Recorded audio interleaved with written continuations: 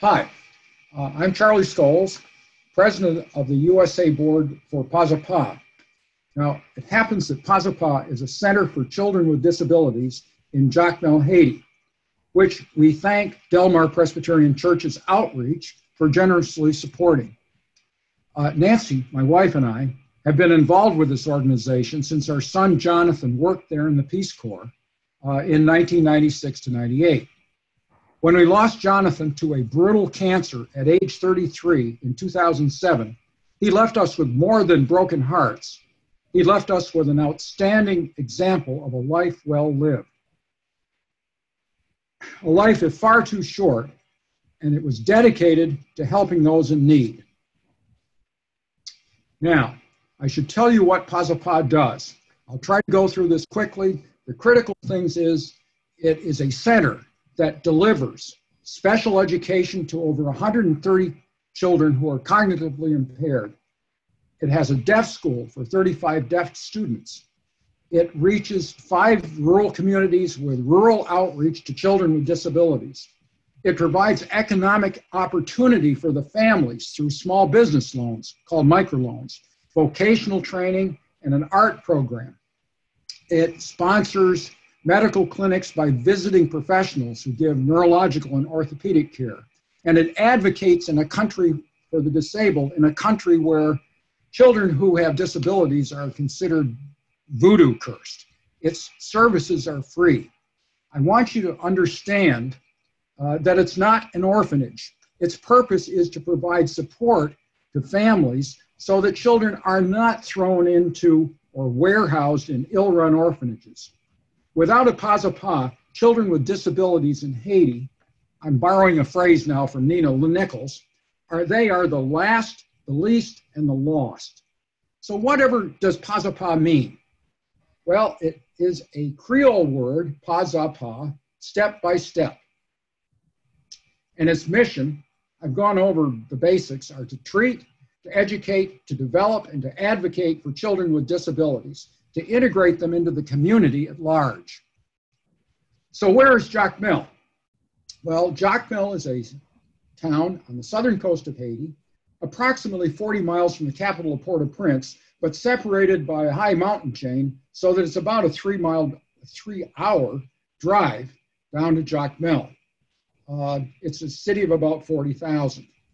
Following the earthquake, we were successful at building a new center.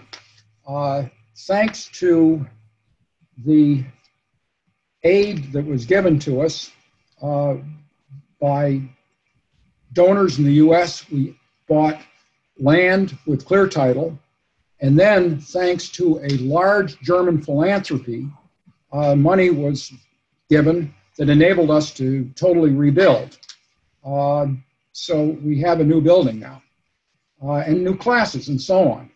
But all does not go all that well in Haiti, and more recently, there have been crises in Haiti. In particular, a long sequence of economic problems have came to a head. No oil, the oil was cut off, energy resources, transportation, there was riots in the streets and roads were blocked. There was hyperinflation. Basically, the country came to a lockdown standstill. This was a riot. Yes, Black Lives Matter in Port-au-Prince too. In addition, at roughly this time, the U.S. government cut back a critical food program that was in a 25% decrease in the U.S. budget to Haiti, worsened Haiti's already insecure food. It was a food program that was enhancing domestic food production of important things like meat and fish and vegetables, providing incentive to the people in Haiti to buy them, and it was eliminated. So what have we done? Pazapa has stepped up.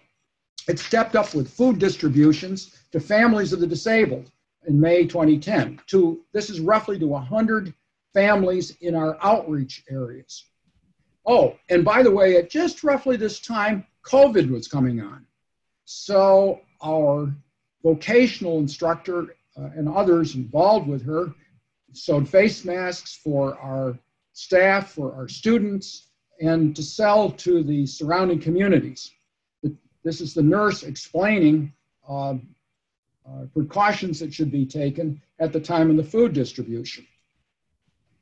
Even so, school had reopened in fall 2019 following these massive demonstrations, but like everywhere else, including our country, school closed about the 1st of April. The plan is to have it reopen with social distancing roughly in September. So Pazapa is going, but there are problems. What about the health of our children? Well, even so, in April, the neurologist came down, examined something on the order of 100 children with seizure disabilities, prescribed medicines, and we provide something on the order of $4,500 worth of anti-seizure meds to keep 100 kids safe and able to go to school. We also have a club foot program. Again, that's going. But life is rather more difficult. And in Haiti, this is Haiti, one can say that it's been a dark time, but the darkness is being overcome, and it's being overcome thanks to Pazapa and to the people who donate to keep Pazapa going. So thank you very much for the opportunity of letting me talk to you about Pazapa. And thank you very much, Del Mar Presbyterian Church. Thank you.